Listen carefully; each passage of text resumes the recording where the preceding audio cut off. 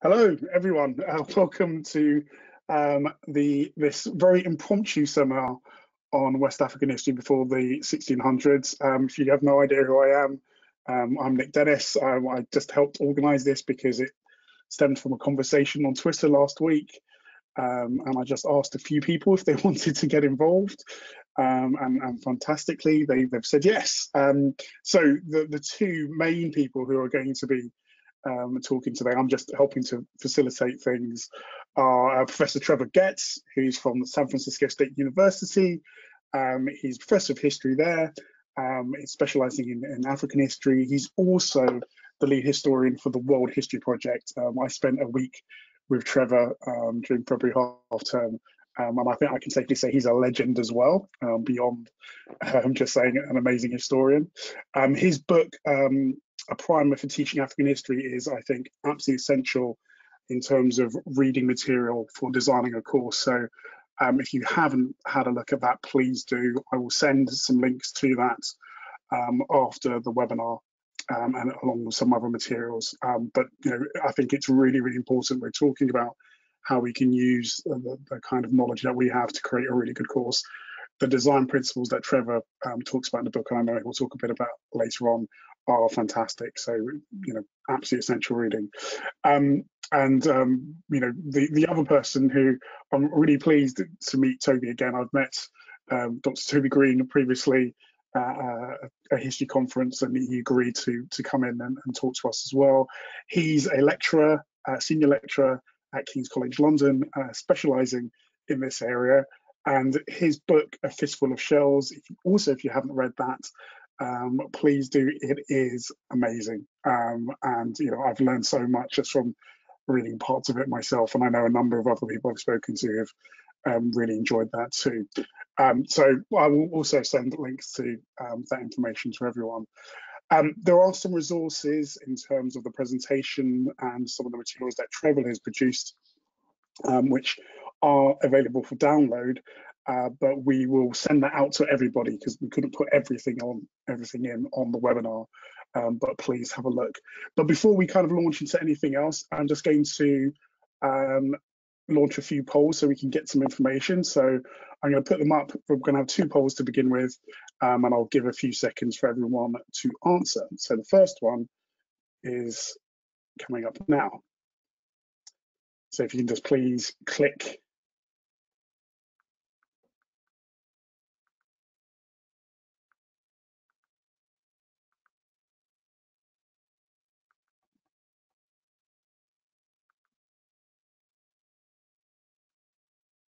Okay, all right, I'm just going to give it another couple of more seconds. So, in terms of, do you currently teach African history or the history of West Africa before the 1600s? Only 24% of you, and we're full, I believe, there's over 100 people here, have said yes, and 76% have said no, which is fascinating. And the next poll is up now. So would you be interested in a follow-up session that focused on the questions provided? These were the ones that people submitted when they registered initially.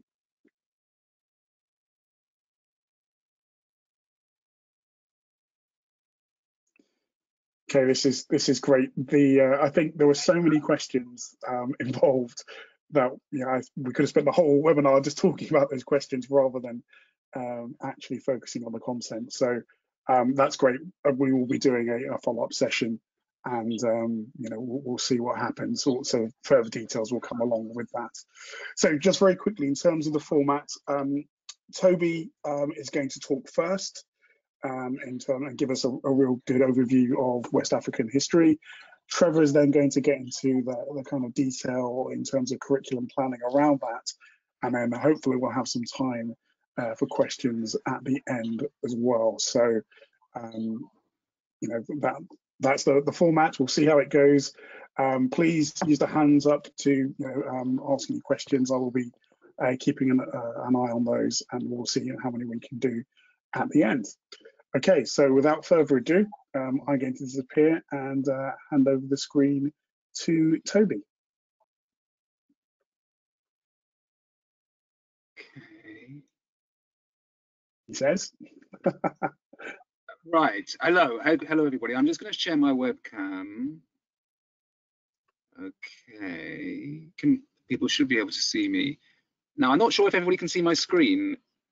Nick, can Yeah, you see my no, screen? it's coming up now. It should be coming up now. It's coming up. Perfect. Okay. Okay, great. Okay. Yeah, I think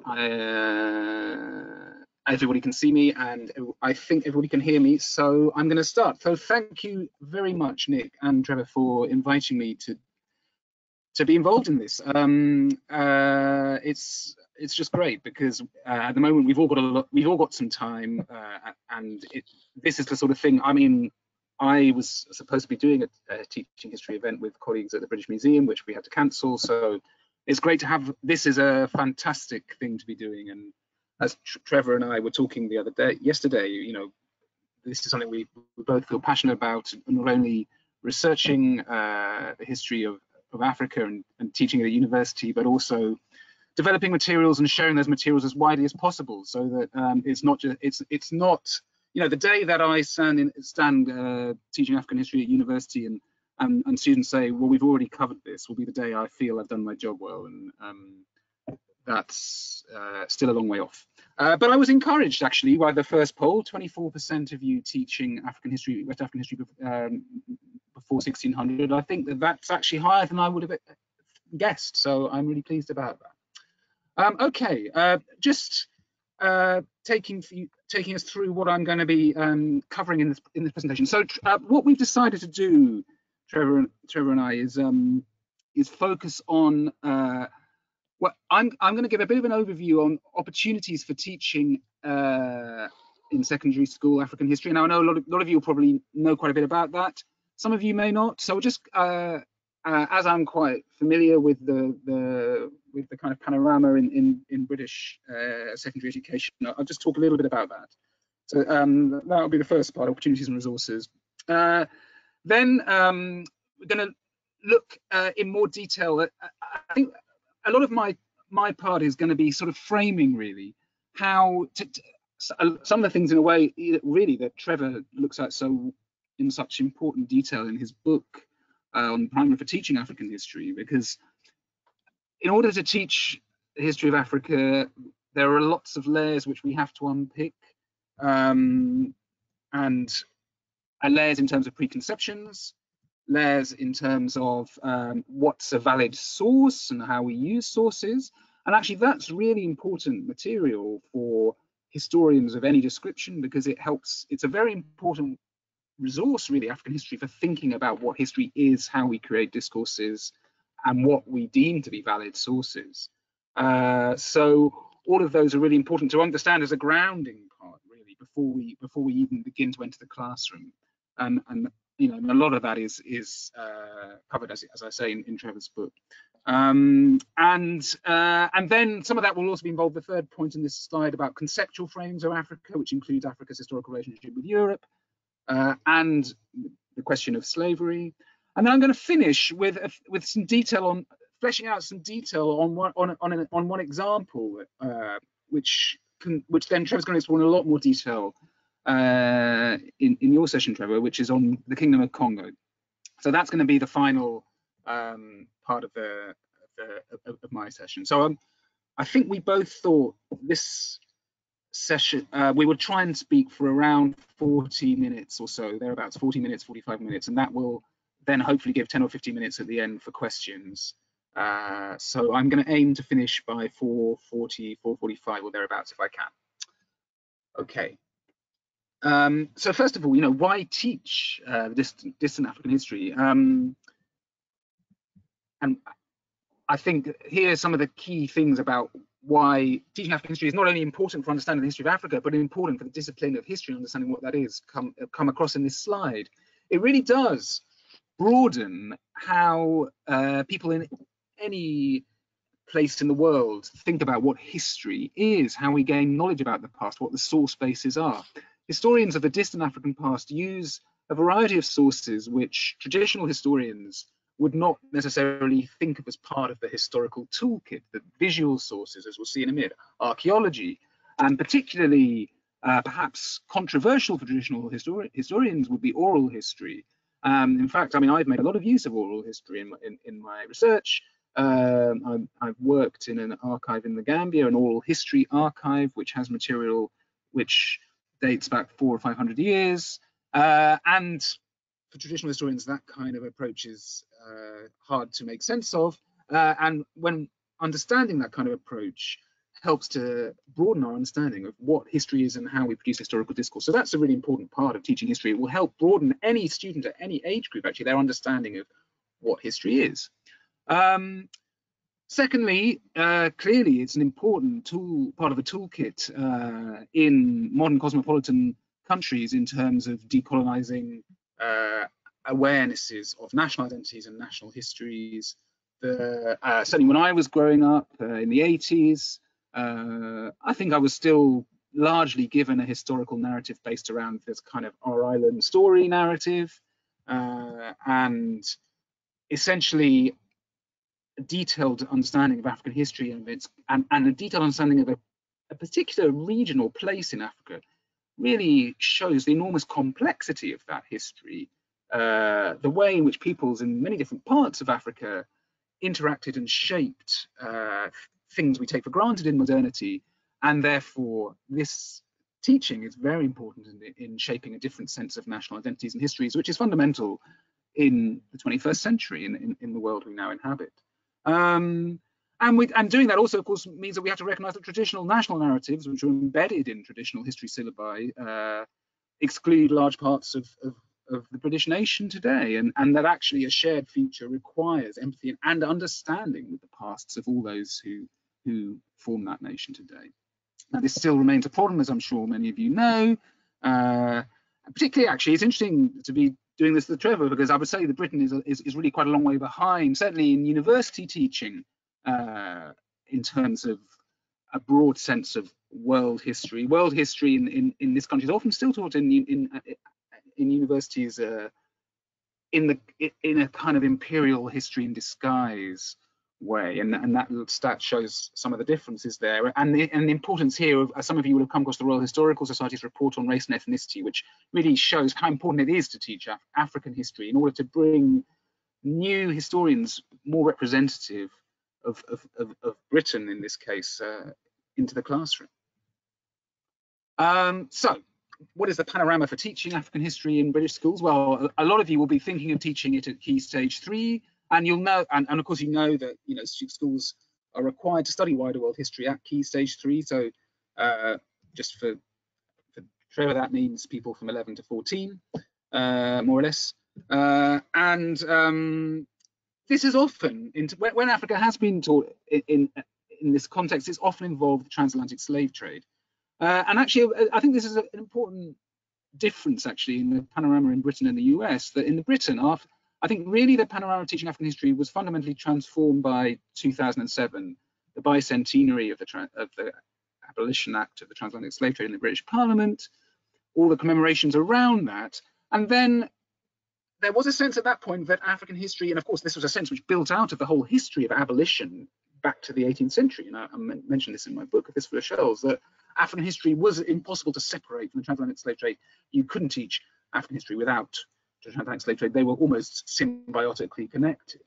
And there's been, I would say, a big reaction to that in this country, in the historical profession and also in diaspora communities.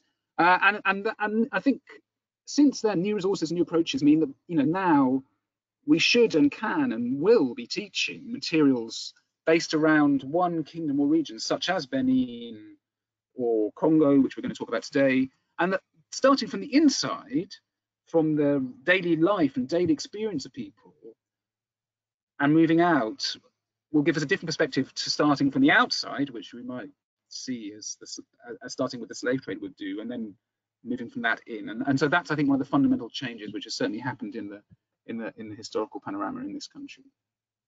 So you've got Key Stage 3, and then you can teach it at Key Stage 5. Now, I've been involved, some of you may know, with an option at the A level with the OCR assessment board on pre-colonial African history, which is the option called African Kingdoms from 1400 to 1800. So this is the foreign study option in the OCR assessment. It's one of them that you can take alongside the, the more well-known examples like, well, the famous examples, Germany, civil rights era, and so on. So just to switch to a web tab. So we have there is a website for that resource, which is here, and it is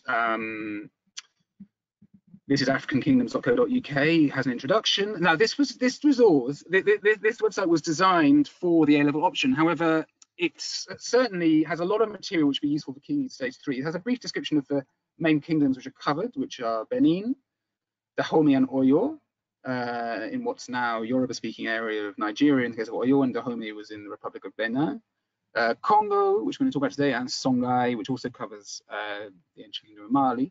You have a scheme of work from one of the teachers who's taught this resource. And then we have resource mention of exhibitions, electronic resources. There's the ebook which I wrote to accompany this option. And if we just click on that,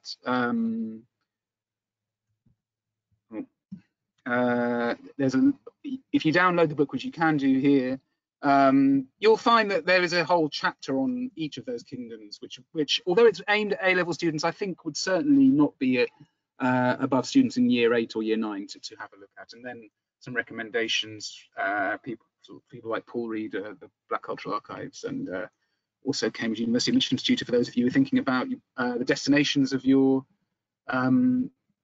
students. So those are the options really in the panorama, and clearly African history can be taught in aspects of the imperial parts of some of the GCSE options, but it's obviously not a major focus of that. So the main areas where some of the material we're going to be covering today can be looked at are really in Key Stage 3 and Key Stage 5. So I've just got here, I mean, for more resources, you can go on to, for example, the African Kingdoms Electronic Resources tab and have a look there. I've just put up a few others here which are worth looking at. So we'll just go through those quickly. Now, here is the African Online Digital Library, which is hosted at Michigan State University. And it's got a huge amount of material. Really, I mean, it's impossible for us today to look through everything that you've got here, but you can look through some of the things that you have there, from oral narratives, slave biographies, forgotten voices in the present, through to modern contemporary issues. You can see there's a huge range of material there. A lot of it is recorded, sound archive, but there are also print and photo archives. So that's really an excellent resource to look at. Those of you who may be wanting to consider teaching aspects of the slave trade, a fundamental resource is this website, slavevoyages.org, which is a huge project, probably one of the bigger academic research projects in history, which has taken place in the world in the last 20 or 30 years, involving researchers from all around the world, looking at archives in many different countries. Again, we haven't really got time to go through every aspect of this website today, but if you just have a look at the site, you can see some of the options of some of the things that you can look at.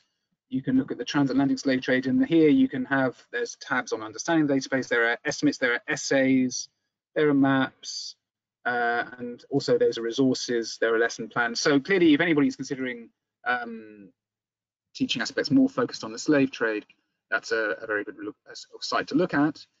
Now, this is a now, some of you may know that Zainab Badawi has just released her new series on the history of Africa, which is built around the enormous project which was the UNESCO General History of Africa. Now, the UNESCO General History of Africa is, as I said, was an enormous project which was mainly put together in the 50s, 60s, and 70s by teams of African historians. The books are vast in every description, thousands and thousands of pages. They're not for many people, actually, but in the sense that they're very long and thick and dense. They have a huge amount of information. And now the Brazilian government under President Lula funded a rebooting of that project, and the production of resources tailored more to the classroom, which should be being published this year. And we also see that these programs are all available now on YouTube. 15 of the 20 programs which Badawi has made are now available on YouTube. So that's obviously a very good resource. And then the final resource I was just going to share with you, which is definitely worth looking at, was made about 10 years ago by Gus Casely-Hayford, who many of you will know now, director of the Museum of African Art in Smithsonian in Washington, his series of Lost Kingdoms of Africa. So there really are, taken in the round, I would say, a lot of resources to start from there. On the African Kingdoms resource, you've got some tailored to the British education system, including a scheme of work. And then more broadly, there are lots of different resources you can look at really to start to think about putting lessons together. Moving on to the second part of my presentation, which is going to be really focused around the question of sources and discourses, and how African history, the sources which are used to put together histories of Africa, lead to a very different type of discourse to the ones that we are used to and familiar with from more European history.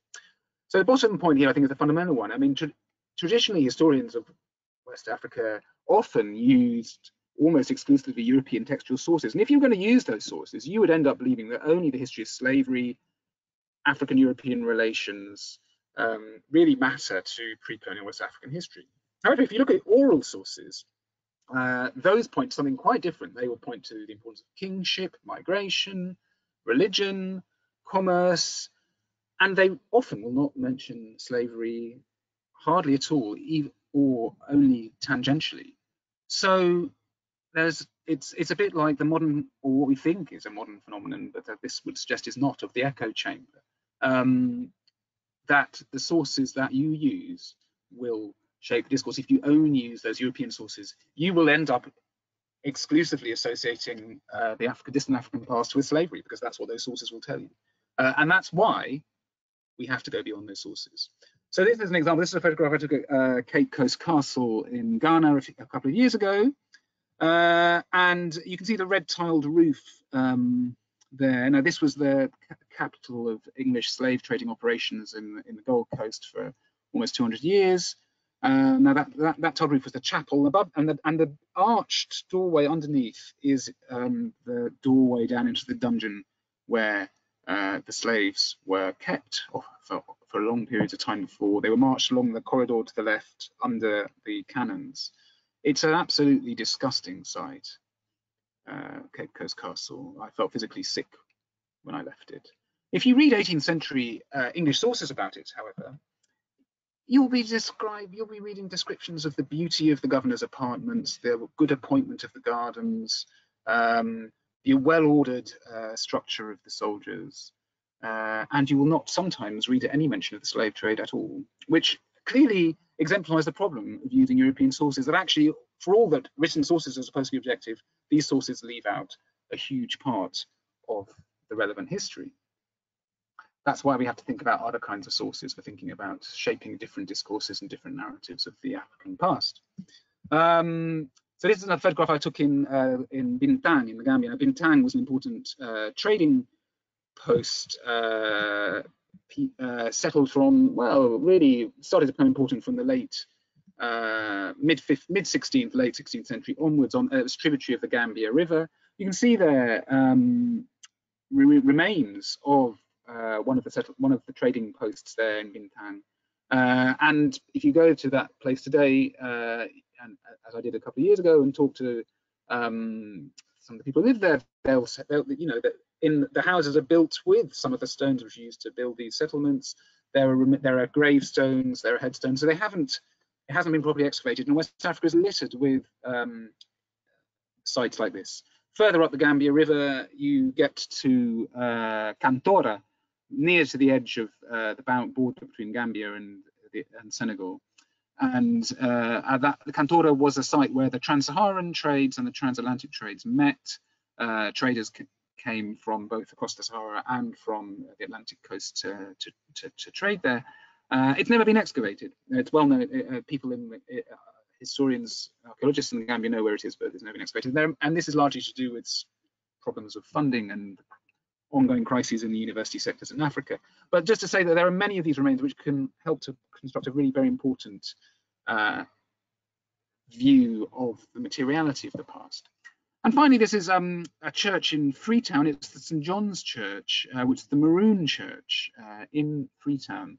The Maroons, as most of you will know, were people who've been transported in captivity and slavery to the Americas and had escaped and formed their own communities and across the Americas, from Brazil to Jamaica to Cuba. Now, in the early 19th century, some of them went to Freetown, which was a port recently established by the English in what became Sierra Leone. And they formed their own communities, and you can see there, that's their flag outside the church. And it's a maroon flag. It has a picture of a ship.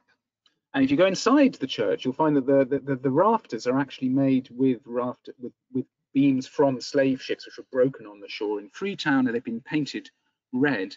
Now, why is this all important? Well, red is a very important symbolic colour in this part of Africa. Red caps are worn by rulers of many different peoples.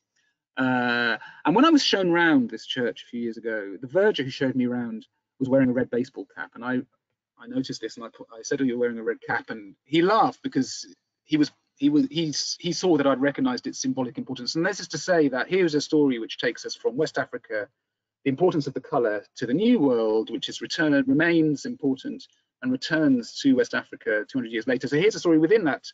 Through oral and symbolic sources, we see the globalism of Africa over a long period of time, and the importance of African ideas of rulership and kingship and authority, not only in West Africa, but also in the New World. So these kinds of sources are very important in shaping different narratives.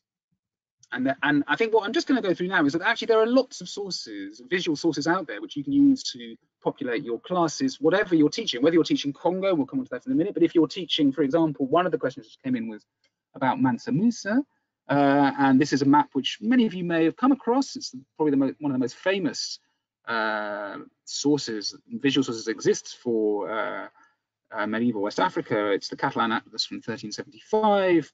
It shows us Mansa Musa with holding a gold nugget, the Emperor of Mali. Its very existence tells us, in fact, of the globalism of West Africa before the, quote, Portuguese voyages of discovery, the connections that West Africa had, both to North Africa and, in fact, to Iberia and places like Sicily and what became the Ottoman Empire.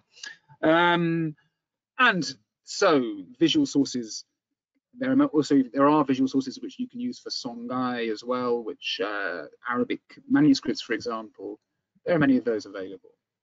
Here's a different region. This is from around 1600. These are ivories from the Sierra Leone region, from the Sapi peoples, which actually were traded to Portugal from the late 15th century into the 16th century. They're often portraying religious iconography, as in this case.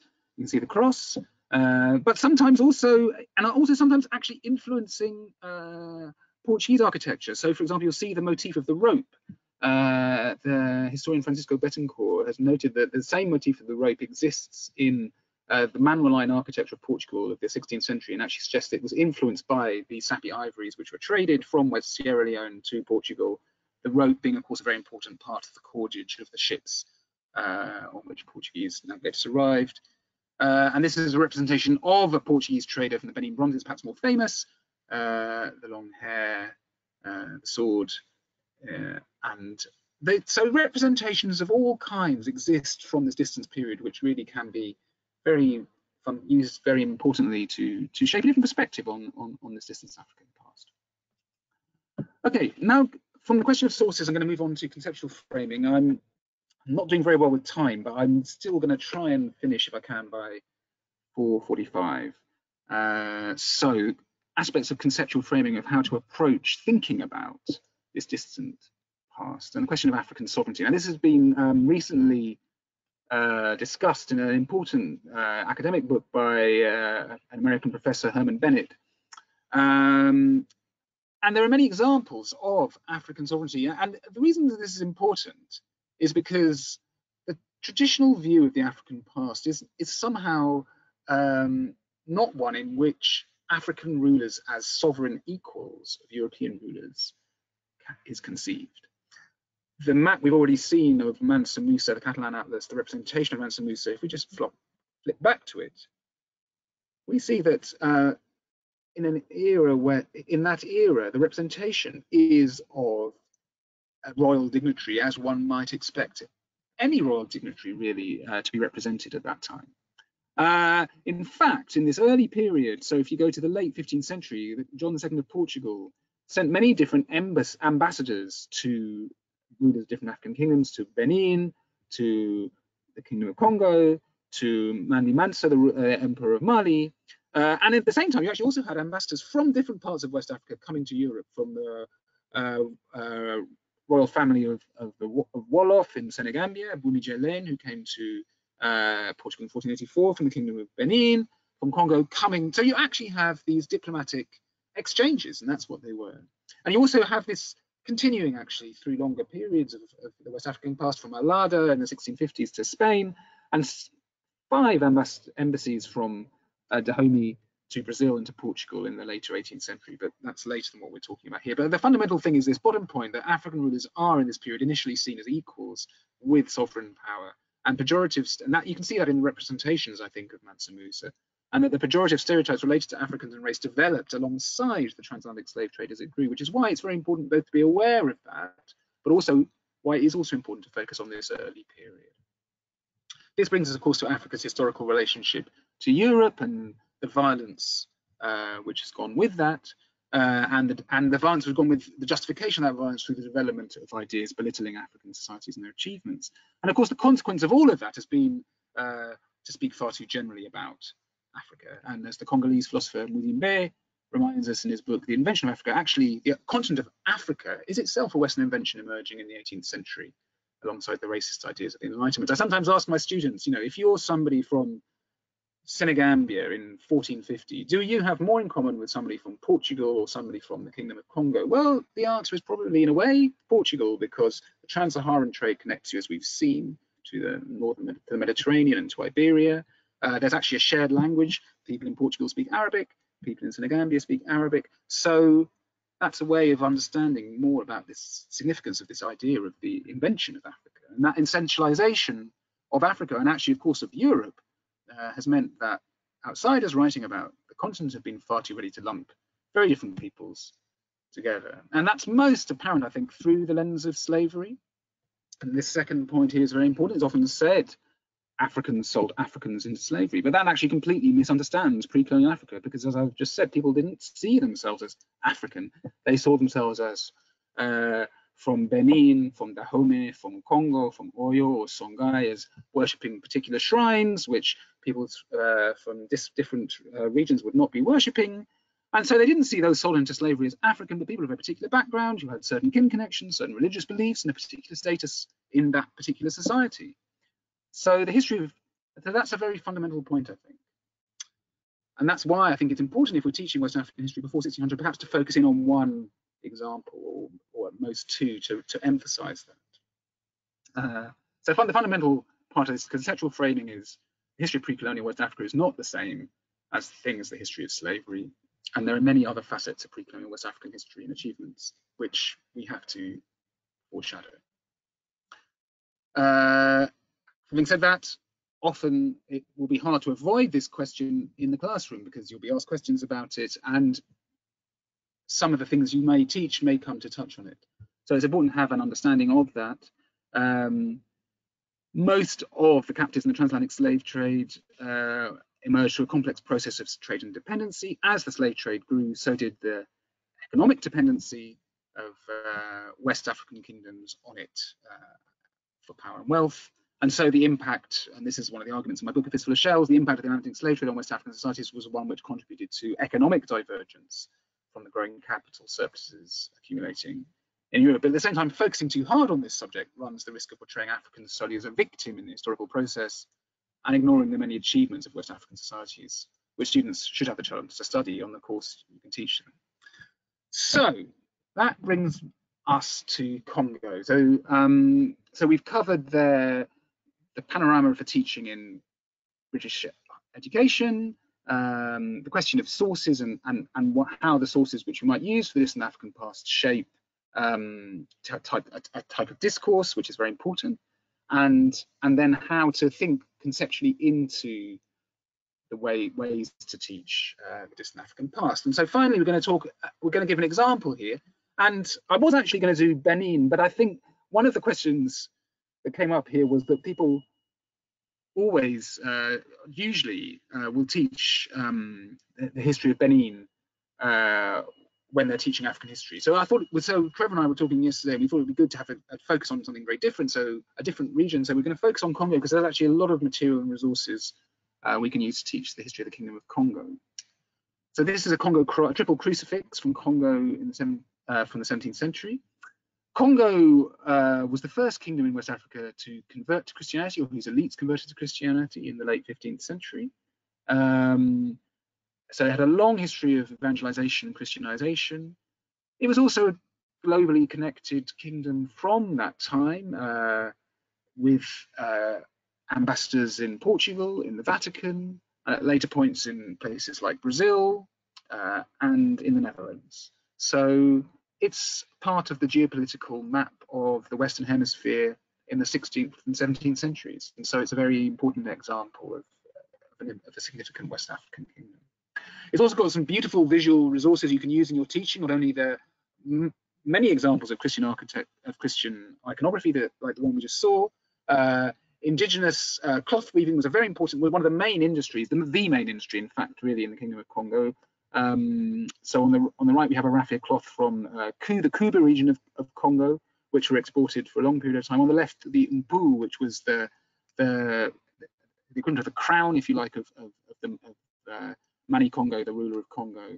And there are many similar examples which have survived, which you can look at and think about in terms of, and they're very important, I think, for thinking into daily life. What were the daily activities of people, and weaving was an important part of that. There are also other visual sources that you can use. This is a famous painting, which some of you may have come across. It's in my book, of Don Miguel de Castro, who was ambassador of the Kingdom of Congo to the Dutch court in Brazil in the 1640s. And there are other paintings of his ambassadors, of his envoys who came with him, his pages. And I think that these representations are very important in showing that the representation of African rulers and ambassadors and dignitaries at this time was not necessarily one which was reductively associated with racial stereotypes which followed later. Now, this is important as an example because the Dutch had only really started trading in slavery in 1630. So this portrait, 13 years afterwards or thereabouts, although they were heavily involved in it by this time in Brazil, many of the people who'd grown up in the Netherlands before that wouldn't have grown up with those stereotypes. So this is perhaps the last moment, really, in this Atlantic era when such a representation might have been possible. Congo art also gives us important insights into how the experience of power and of globalization, how that process was experienced in a region of West Central Africa. Now, these power figures were made largely in the 19th century in regions of the Kingdom of Congo, which by that time had fragmented. And I think they are very symbolically powerful of the enormous violence which went with the process of globalization in Congo in the intervening centuries from the previous painting. Just going to finish, I think, with a brief overview of Congo history, and then hopefully that will set us up nicely for Trevor's what lessons and thoughts on how to teach Congo history, which we're going to move on to next. So it was probably emerged as a polity in the late 14th century. It's actually located in what's today northern Angola. Its capital was Mbanza, Congo, which was founded by around 1400. It was at a confluence of trade routes, and there were about 30,000 people living there by the middle of the 15th century. So the Portuguese arrive in 1482, and the Mani Congo Nzingaku accepts baptism 2 years later. On his death, there's a civil war between pro and anti-Christian pretenders to the throne, and the Christian candidate Alfonso I, his faction wins, and he became Mani Congo in 1509. And one of the things about Christianity in Congo was that it challenged the fundamental building block of Congo society, which was the kanda, the lineage, rules about marriage and residence fundamentally were contrary to the kanda. And some historians actually think that contradiction was at the root of why the Kingdom of Congo ultimately collapsed in the middle of the 17th century. You then had complex relationships through the middle part of the 16th century between Congo kings and the Portuguese and missionaries such as the Jesuits, and a reaction to the growing proximity of Congo kings to the Portuguese in an invasion of people who the Portuguese knew as the Jaga, who dethroned Alvaro I in 1568. And some historians think that was largely to do with inequalities driven by the rise of the slave trade. The Portuguese, it was who helped Alvaro I back to the throne, and thereafter the Congo kings in the latter part of the 16th century were very closely connected and in some ways more and more dependent on the Portuguese. And in 1575, as a result of that, the Portuguese formed Luanda, of course, which is today the capital of Angola. Luanda was in fact, that was a very important moment because, as I write in my book, Luanda was actually the Bank of Congo. The shell money equivalent to the cowries, which were the currency of Congo, were actually fished in Luanda. So the Portuguese had essentially captured that bank, and this triggered a series of growing conflicts, both with Ndongo, which was the nearest kingdom to Luanda, and with Congo. Congo were more and more angry about the Portuguese role and presence, and so they began sending out feelers to the Dutch in the early 17th century. There were various wars between the Congo and the Portuguese, and closer and closer alliance between Congo and the Dutch, which culminated in the 1640s with the Dutch seizing Luanda and Sao Tome from the Portuguese. But eventually they were defeated by a fleet sent from Brazil in 1648, and Congo was forced to accept harsh peace terms with the Portuguese. And the 1650s saw greater encroachments on Congo rights. Brazilian governments repeated the harsh policies they'd enacted against Native American populations in Brazil. And in 1665, the Congolese army was largely destroyed at the Battle of Anguilla, and a civil war began in Congo. So, coming towards a conclusion, why Congo is a good example because we have a diversity of visual sources and written sources written by Congo kings from an early time. It's a clear evidence of a powerful kingdom in this part of Africa, which predates European arrival and was a global geopolitical actor in the 16th and 17th centuries. Also, it's very significant in the history of the slave trade. If you go onto the Slave Voyages website, you'll see that 45% of Africans captured in the transatlantic slave trade and who crossed the Atlantic came from this region of West Central Africa. And you can also trace the impact of that trade on what was a strong kingdom, which then declined and collapsed in a civil war in the later 17th century. Finally, 2 minutes left, almost there. Some resources. We have this wonderful exhibition, which some of you may have heard of a few years ago at the Metropolitan Museum in New York, which still has good resources available on its website. The American historian John Thornton, who is one of the preeminent historians of Congo, has created this site with transcriptions and translations of one of the key sources on this region, Kavatsi, which is not a short book. It's got 670 pages originally, so there's a lot there for you to get immersed in. For a shorter précis, not of Kavatsi's length, you can look at the chapter on Congo in the A Level textbook I wrote, and you can also look on the Slave Voyages website for assessments and estimates of the impact of the slave trade. So there's plenty of digital resources to work with. And I'm going to finish with a brief bibliography here for broader reading on Congo if you want to take that further. Cécile Flament's book on the art of conversion is a wonderful book which looks at different types of art produced in Congo. It's heavily illustrated, so it really is a good book to work with. And then Anne Hilton's Kingdom of Congo is still one of the best overviews. The religious aspects are looked at by Wyatt McGaffey excellently. Hayward and Thornton look at this part of Africa's place in the Atlantic slave trade and in the Atlantic African diaspora to the Americas in the early 17th century. And Miller's Kings and Kinsmen is still a wonderful example of oral history in the way it can be used to think about the distant past. And it's 4:45, and there are just some final thoughts about teaching possibilities, but I know Trevor's going to take that a lot further. So it's over to you, Trevor. Wonderful. Thank you very much, Toby. So I'm not sure if I'm in command yet. I think somebody has to give me command. I think they do. Oh, I can go to.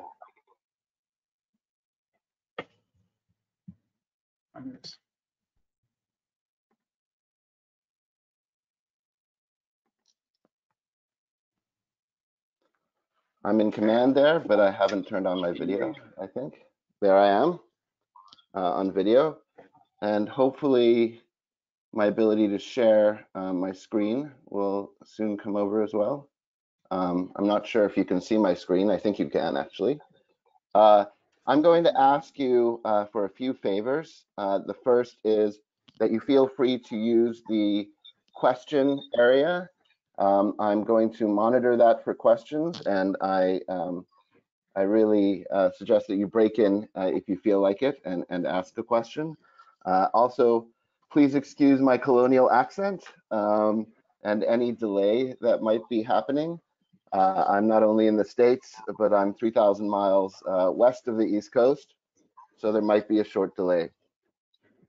I'm a historian of Africa, but history education is my main area of emphasis these days. I may use terms that aren't that familiar to you.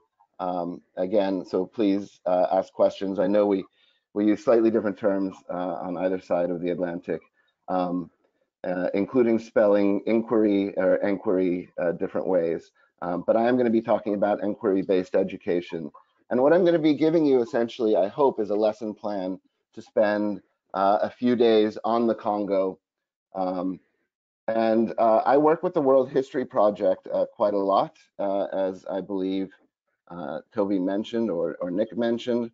If I were to just suggest to you that you should feel free to take a look at the World History Project if you feel like it.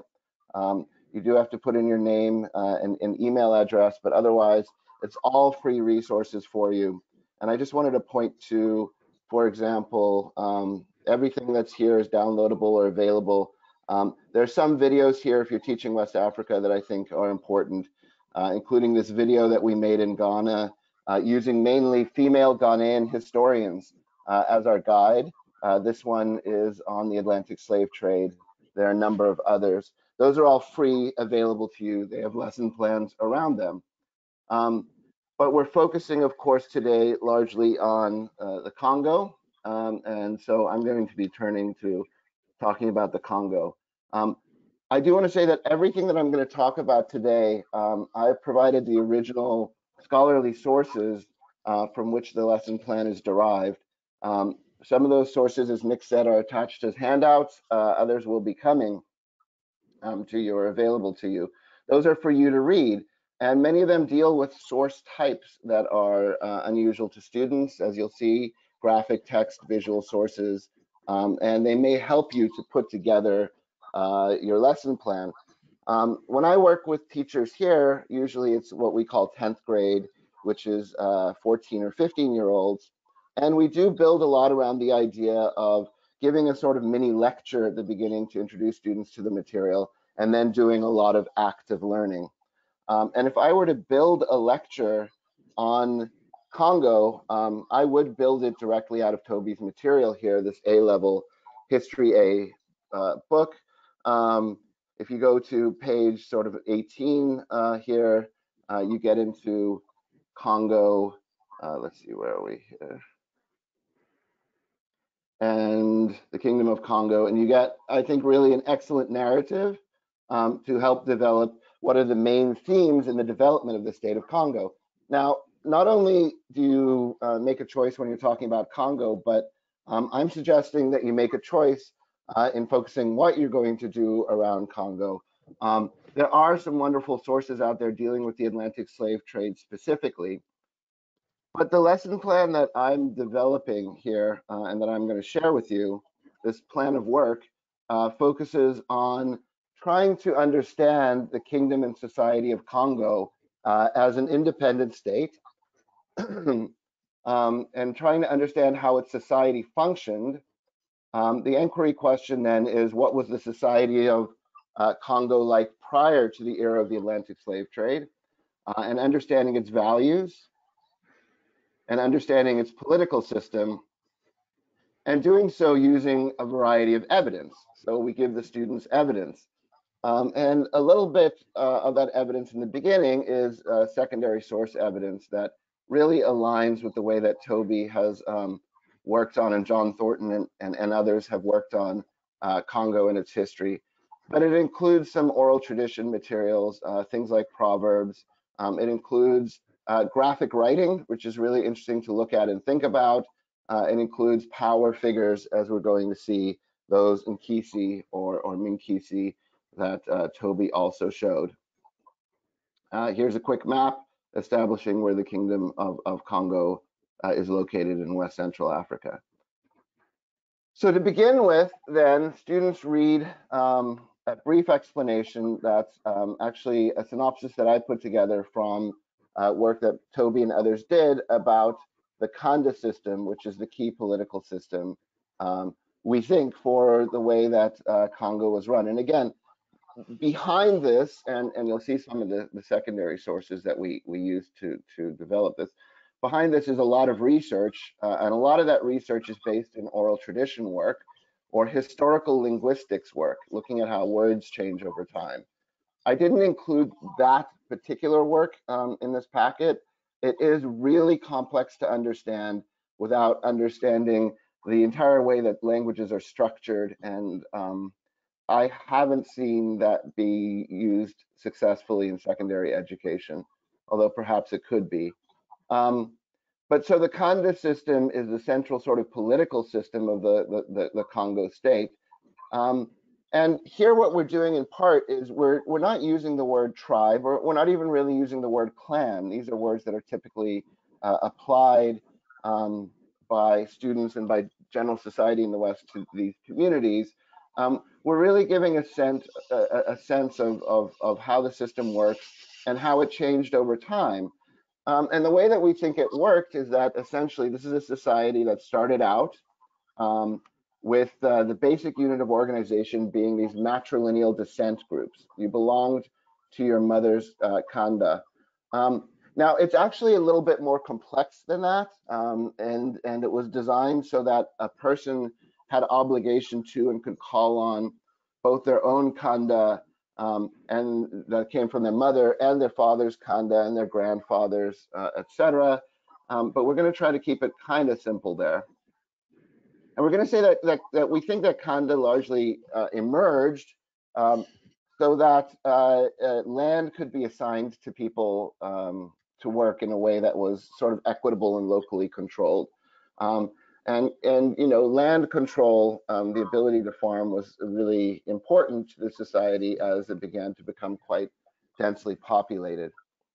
And that Kanda really are quite diverse. So in some cases, we get these very, we think we get these very hierarchical Kanda, in which you have really powerful centralized chiefs. On the other hand, we have Kanda that seem to be much more sort of egalitarian, you could say democratic in decision making.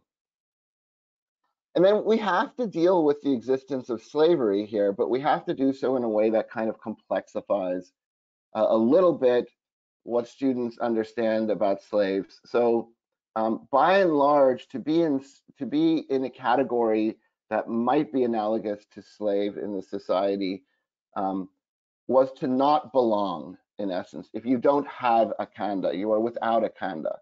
So it didn't necessarily have to do with labor. It wasn't necessarily, it certainly wasn't racialized. It wasn't necessarily permanent. In fact, many people could then become assimilated into a Kanda. The Kanda had an incentive to get more people in, if possible. But certainly these are people who have junior status, if you will, in society. So how does the Kingdom of Congo form? We're going to see different accounts when we get to the next section on oral tradition. But what we really think, and here's the first evidence that students have, is that 12 of these Kanda came together to form a confederation. So that's what Congo was, essentially. And this confederation decided that they would be allied together. The confederation was there partly to be able to exploit and make war on other Kanda around them. And they formed this sort of central core of a new state. And they said only the members of these 12 kanda can decide who the king or the Mani Kongo is. And you may wonder, how is the Mani Kongo selected? I'm actually not sure, but maybe if anybody wants to know that, Toby can come in later and tell us some of this additional stuff. And so this kanda then, these 12 kanda that form the center of the kingdom of Kongo, that helps select the king, the Mani Kongo, also serve as a sort of council. They actually become essentially an elite class, and I think that that's the better way to understand that that Mwisi Kongo is they're this sort of elite class within the kingdom, and they generally then help and exert power on and influence on the king, the Mani Kongo. But over time, the political system of the kingdom does change. As we see in many societies, as happened in England, of course, the king gets his own household or court, and those people become loyal to him and dependent on him rather than their own kanda. And so we get some sort of power differential between this original elite and the king's household, between the aristocracy, the nobility, if you want, in the king's household. So, you know, my hope is that all of this, if students were to work through this material and answer the questions down below, which are largely knowledge-based questions that are just sort of building their knowledge base in the beginning, can give them a sense of some evidence about how this kingdom is formed and how its governance changes over time at a sort of basic level. So here in this first section, they're developing this basic framework. And I imagine students working in groups to kind of come up with these answers. Although, of course, I've given you a Microsoft Word document here so that you can change it however you want and use whatever you want from it and ignore the rest. So what does oral tradition tell us? And here I'm going to sort of present an idea that we have that oral tradition, we don't use that as historians. We don't use it really to establish fact unless we can cross-correlate it with other evidence. Oral tradition, instead, we tend to read, African historians tend to read it as messages from the past wrapped up in a story. Messages that are usually metaphors for explaining something rather than telling us what happened. But metaphors can be very useful for thinking about what a society is trying to tell you. Having said that, I include in here, and I call upon you to share with students the idea that in the Kongo kingdom, as in many other kingdoms, and I'm going to answer your question in a second, Sally, in the Kongo kingdom, as in many other kingdoms, there are professional rememberers. They're professional historians, if you will, whose job it is to remember this material and who have all kinds of mnemonic devices to remember these things. So it's not like you and me playing a game of telephone. Let me just answer Sally Thorne's question, which I should have come to earlier. Was the Mani Kongo always a king? You know, in this region, we have great examples of female leaders. But I do not know of a female leader who was Mani Kongo.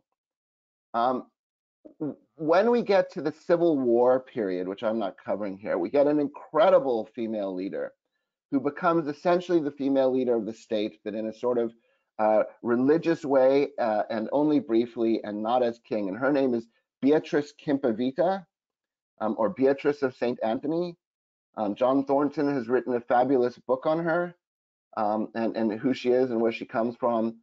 But unless Toby wants to chime in and correct me, I don't believe there was ever a female actual formal Mani Kongo. And I'm not entirely sure what that is. You know, I work in Asante mainly, and Fanti. I work in what is today Ghana, and there we see women unable to play the sort of leadership role until they're postmenopausal, at which point they can play a much stronger leadership role. But I wouldn't want to sort of apply these ideas to Congo when I don't really know. Toby, if you have any idea, feel free to chime in if you feel like it. Well, just to say there were never female money Congos, but yes, there were lots of female leaders in that region. Yes, right. You know, and some of them quite famous, like Nzinga, not too far away, but not female men of Congo. And by the way, that's actually quite usual in matrilineal societies. What being matrilineal does change, and what it does do is it usually means that, and I believe in this case this is true as well. It usually means that the new king is not necessarily the son of the old king, but rather the new king is selected from within a group of candidates who are the descendants of the matrilineal group. And you know, over time, often that merges into, you know, by the 17th, 18th century, often that merges into more of a sort of descent from a father to a son. But under the older matrilineal system, the new king is a member. He inherits by dint of his being a member of the matrilineal group, not by dint of his being the son of the old man of Congo.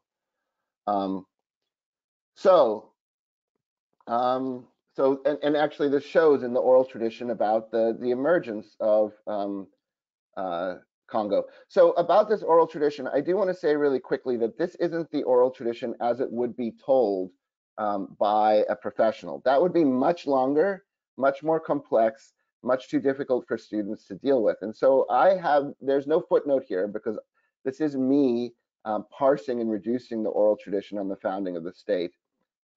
Which has this guy named Lukeni Luanima as the first king and the founder of Congo.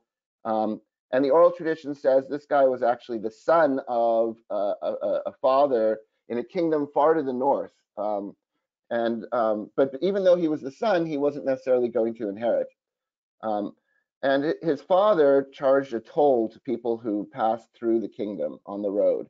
And one day he puts Lukeni in charge of the toll. When Lukeni's aunt comes along, she says, well, I'm your aunt. I don't have to pay the toll. He argues with her. He kills her and her child. But he isn't punished for this. But this is this really important moment. And then when he grows older, he takes his followers, he crosses the Congo River, and he invades Congo. Nathaniel, I see your question. I'm going to answer it because the next thing we're going to look at is, in fact, the Congolese written language, if you will. So the answer is sort of yes, but not in a way that's as useful to us as historians as we would want. But we'll get to written stuff. Absolutely. So,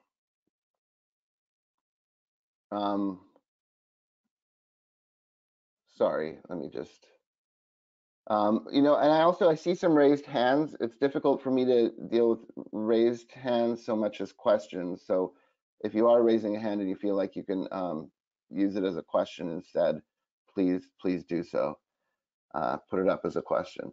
Okay, so of course historians, you know, look at this oral tradition and they say, well, hang on a second. We don't actually believe that this guy Lukeni Luanima was an invader.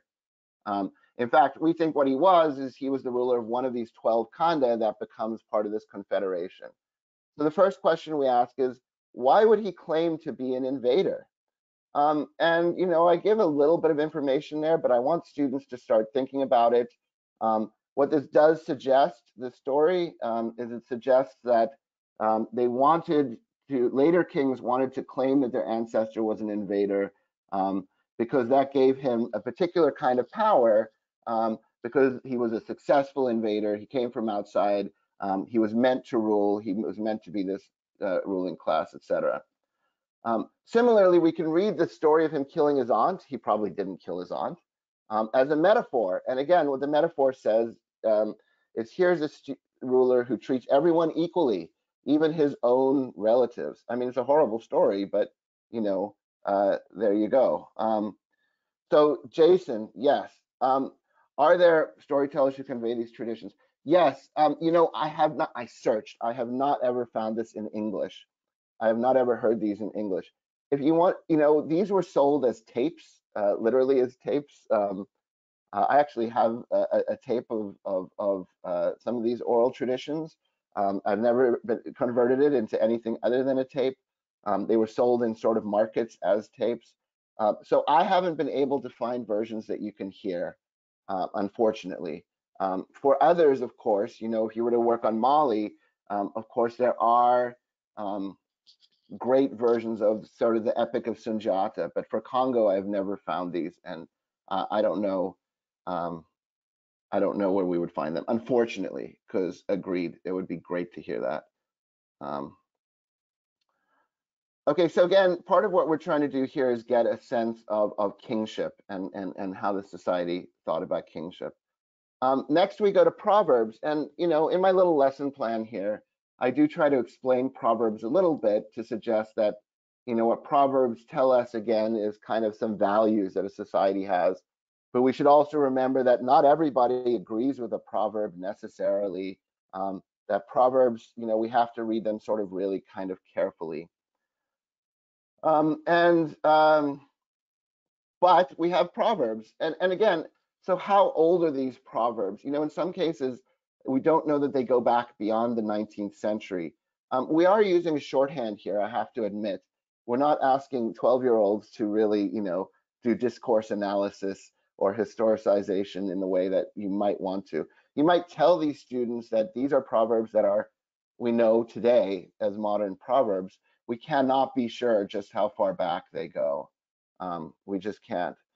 But what these proverbs do tell us is they give us some sense of some values in society, because they were spread enough, they were shared enough to become very common in Congo today.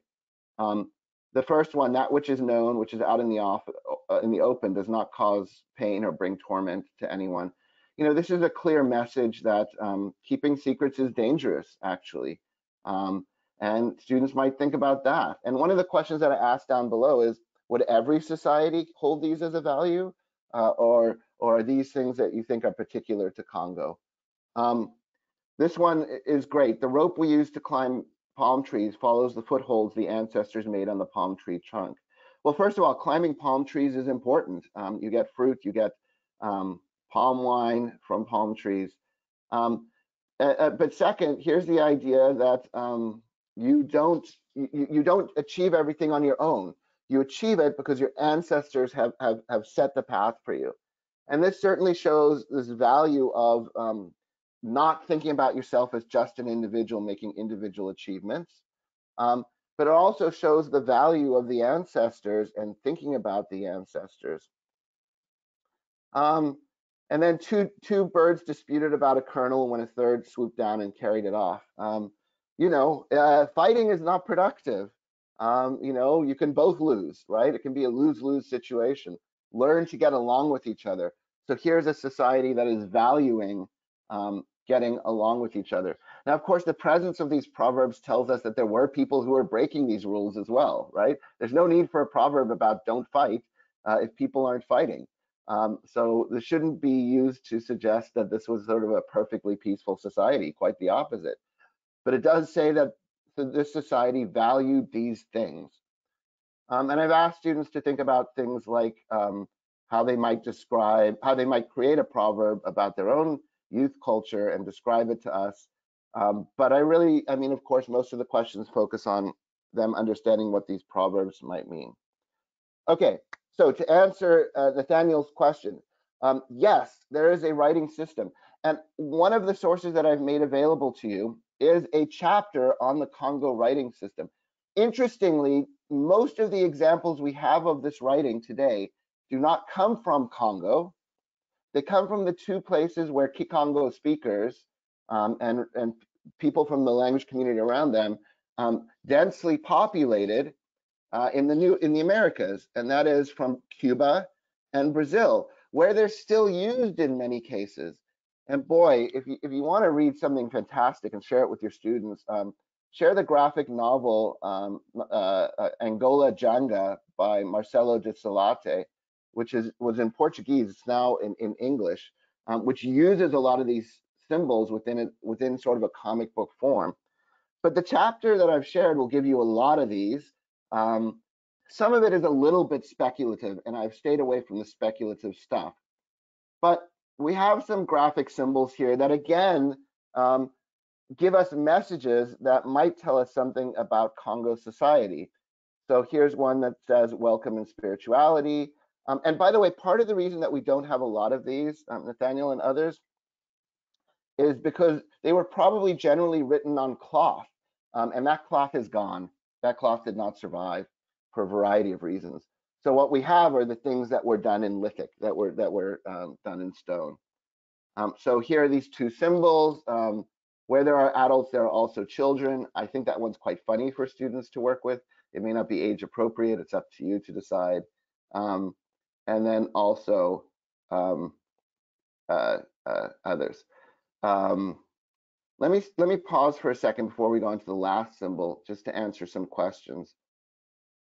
So Oliver Morris, is it possible to recommend a podcast, essay, or book on where racism emerged from? I do have to think about that. I'm not sure. You know, Nick may be the person to answer that question. There is an excellent article that argues that intervenes in the debate over whether European racism develops from the slave trade or contributes to the development of the slave trade, that I could recommend. And I'm going to need to go and look it up when I have a second. But certainly there's this debate about it. Certainly modern racism should not be normalized as necessarily.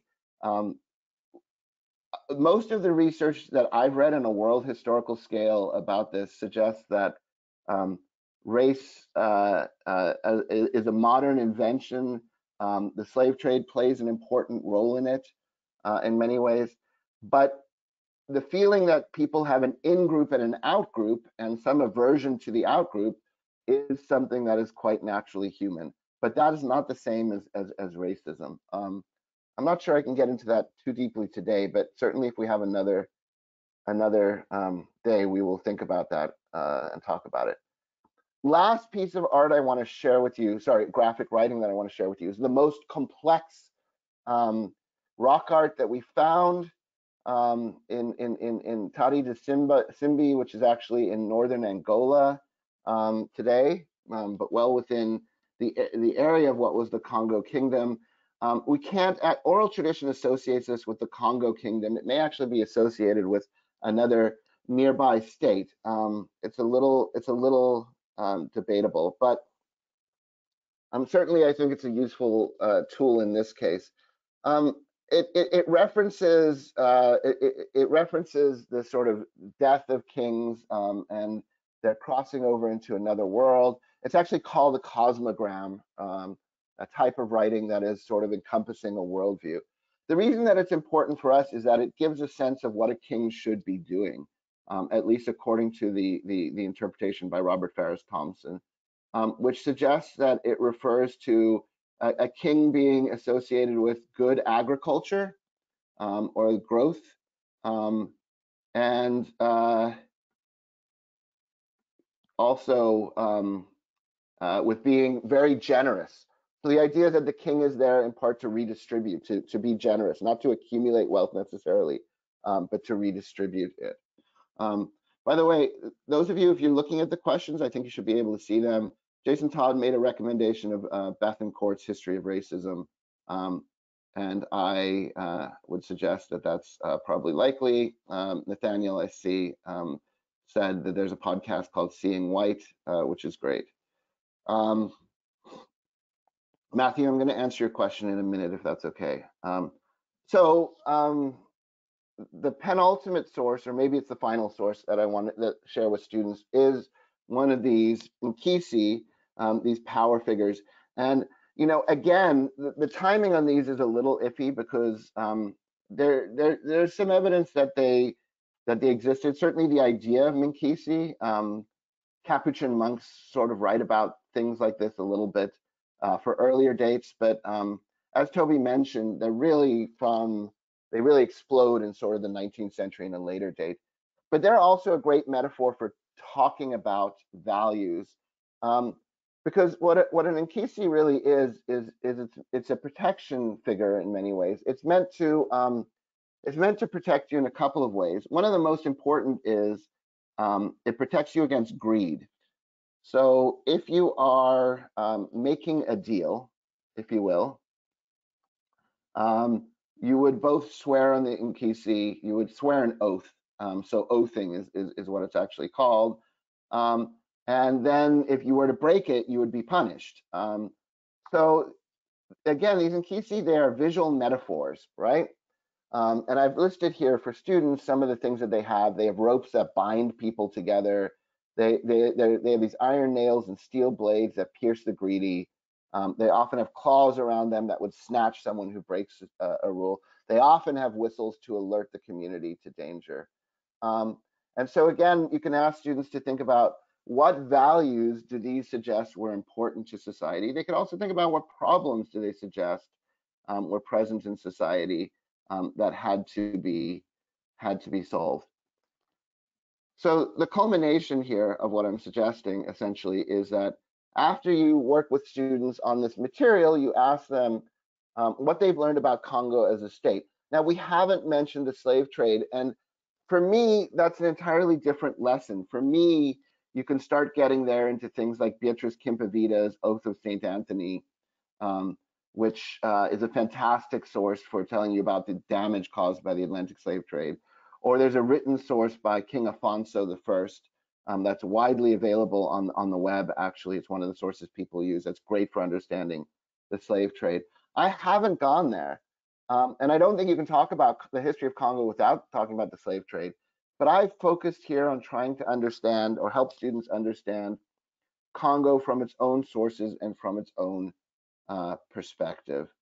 And that's what I hope to do. And I'm going to stop now in a second so we can have our own questions, so we can have some time for questions if people have them to come out. Let me just try to begin by answering Matthew's question and invite Toby and Nick certainly to help out with that as well. If students were to visit some sites, I think there are some great sites for students to visit that are really important. One of these is Mapangabwe in South Africa.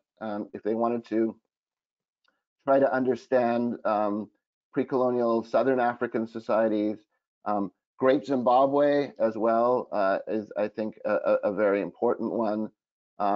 In West Africa, you know, if we're looking at this period especially, Gorée Island, I think, is particularly important.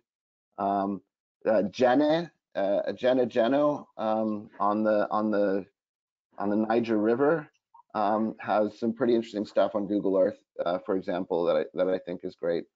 Let me invite back Nick and Toby if they want to add anything to anything I've said here, and maybe I'll keep looking for more questions as they emerge. So Nick, Toby, anything you'd like to add?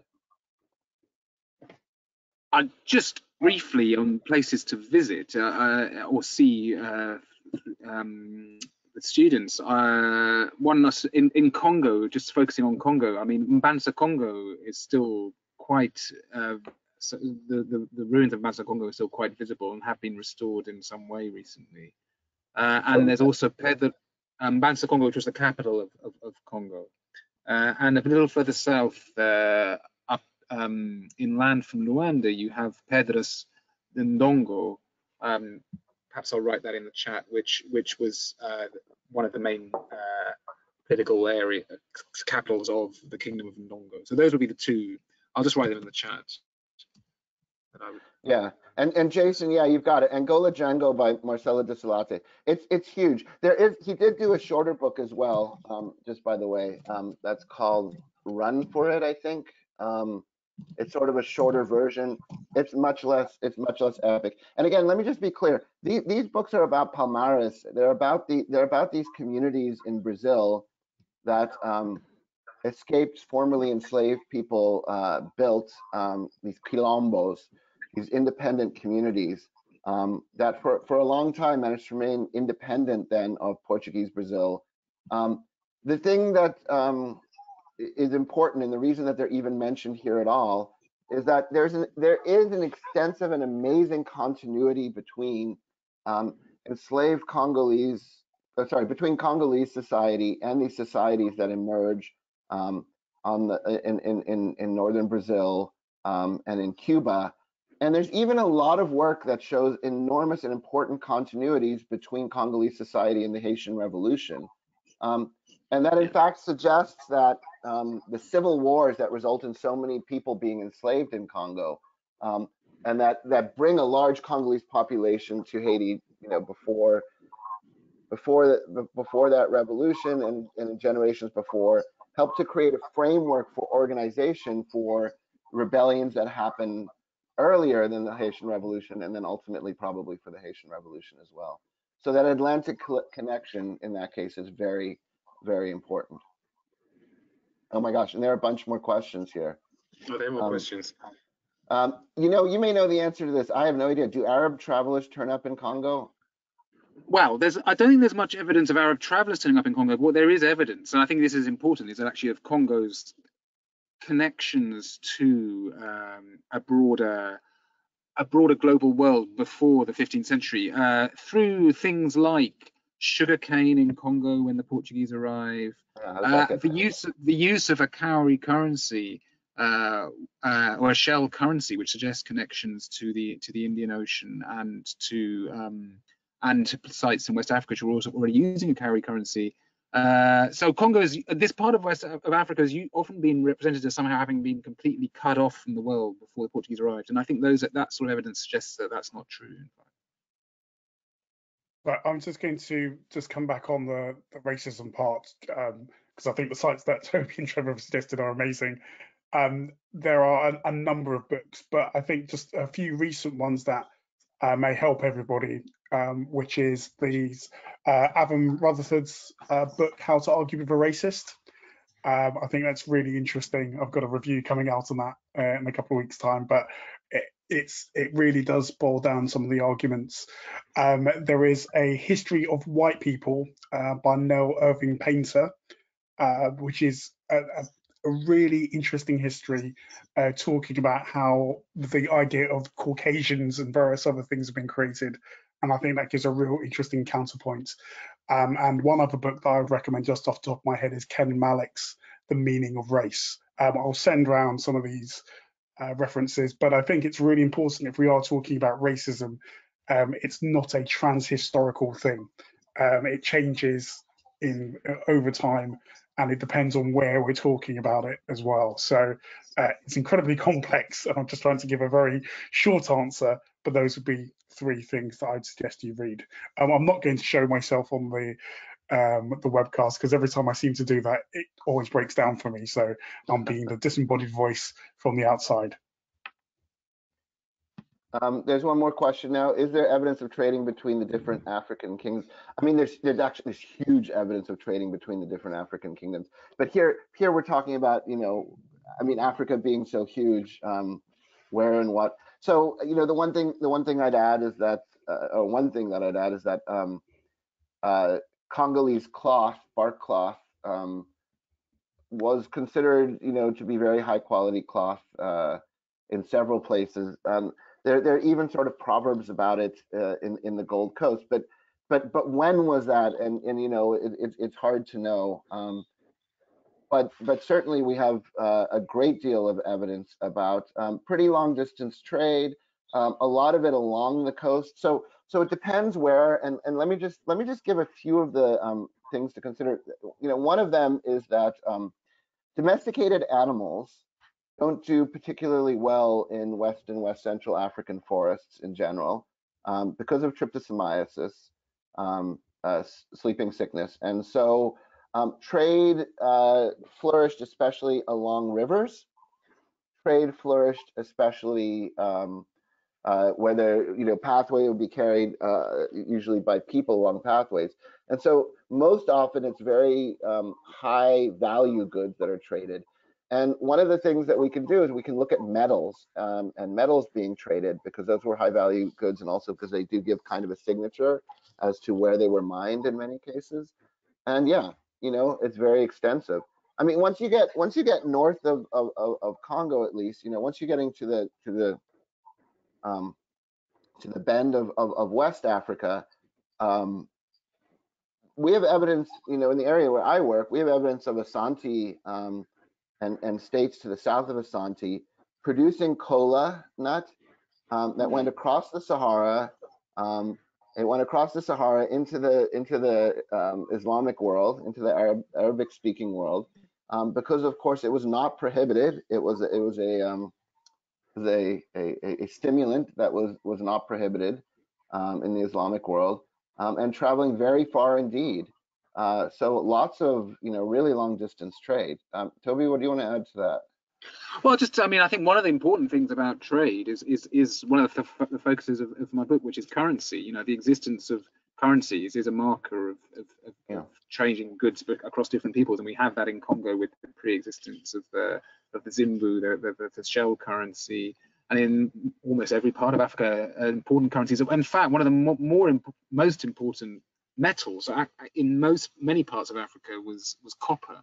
There's a very good book by Eugenia Herbert called Red Gold of Africa, which looks at that in a lot of detail. So I think that the widespread use of a variety of different currencies is a good marker for the importance of trade between different peoples. And there's another question here. Well, there are several. I haven't scrolled down. Let me see. Yeah. Okay. Look. There's a bigger question about African historiography and how it changed. And boy, we should talk about. I mean, that demands a class of its own. That's a big question. Yeah. Yeah, because we've got to talk. You've got to talk. The great thing about the UNESCO General History of Africa, which is actually available for download online, each one of them, right? I mean, the older versions, not these new versions, but is that they were edited and led by these greats of African history. Joseph Kizerbo, A. Aduboahan, Toyin Falola, who came of age and became the historians at the moment when these countries were becoming independent. And yes, they're great. So they are great, and I think so. Yeah, I mean, historiography starts really probably from the 60s with the wave of independence. As you say, Trevor, the rise of these great figures in great universities in Africa, and I think that's a very important point. This was an era where there were, the structural adjustment policies hadn't stripped the ground from under, so people like Falola hadn't moved to the States, and pre-colonial history was really one of the main things that people were interested in African universities, and that was very important. And that all changed really in the 70s and the 80s.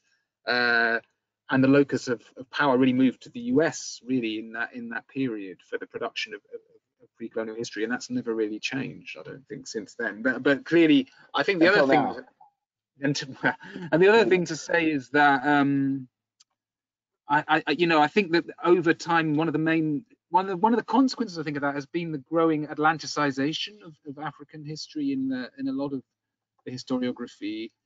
There's more and more people like, the late Joseph Miller, who was a great historian of Ndongo in Angola, became more and more a historian of the Atlantic and slavery. And Walter Hawthorne, you could say the same, was a very good historian of Guinea-Bissau in the pre-colonial period, and to become more an Atlantic historian. That's a process which I can see mirrored in a lot of, and I think that's been one of the trends. I'm sure we could talk about it, as you say, Trevor, for a long time. There's a lot, I think, of good questions coming up here. And again, we're not going to be able to answer them this time. I mean, I think part of the problem or part of the challenge here is to figure out from the beginning what students are going to take away. I don't know the UK objectives, the standards that you're responding to as well as Toby did. All I can say is this. Without a lot of time, I think it's impossible to give students a meaningful look at the history of West Africa, right? With 5 lessons, as some say, with 5 lessons, what I would do is I think it's important to help students to question their presumptions and their assumptions, what they're coming to class with about Africa. I think it's important to give them a sense of a peoples who create a state. That state has a view on the world. It is unique, and yet it shares many elements with state building societies elsewhere. And that's why, for me, in 5 lessons, you're zooming in on Benin, or you're zooming in on Congo, because you can do that in 5 lessons, and students will take away with them a sense of, oh, that's not the unrewarding gyrations of unimportant tribes in picturesque but out of the way places that I thought it was going to be. And that questioning of their assumptions, I think, will start them, and learning a little bit about a people on their own terms will start them on an important pathway. Yeah, I think I think what you just said there, Trevor, for me is the most important thing, that it have to be learned about people on their own terms, what's significant to them. So looking at Emily's questions here, for example, your second question there, what I think that would be a good question. What did prosperity look like for different kingdoms in medieval West Africa? Because that's not thinking about an external view, it's trying to take a meaning on its own terms. Those kinds of questions, how did people conceive of their societies? Those kinds of questions, rather than something which necessarily looks at a broader global picture or anything like that. And then maybe right in the last class, you can bring in some elements of that, because some, in a way, as Trevor and I'm sure would agree, in the end, it's impossible to, those questions will be asked by students, so you need to be able to address them. But that should really come at the end rather than the beginning. Yeah. So I'm just going to jump in here because, we said that we would try and finish at 5:30 because people have other things to do, and there are so many other questions, which is one of the reasons why we're going to try and do a follow-up session as well. So we'll log all these questions and see what else. And there are some of the questions that were submitted beforehand are really big and important questions, so we'll look at those as well. But first of all, before anything else, thank all the participants for joining in and sending the questions. Thanks to Trevor and for Toby for giving up their time to take part in this, and actually agreeing to follow that on and do some really interesting things as well. If you've gotten any feedback, there will be something on the kind of a Google form that I'll send to you, but please email me. I will send all the resources as soon as I've done this, and I don't have to feed my daughter in about 10 minutes, hopefully. So I'll get that done. But please, let us know if there's anything else that in particular that you're interested in. I think the key takeaways for me, really, from this whole discussion was the importance of sources, but not the sources that we are used to working with.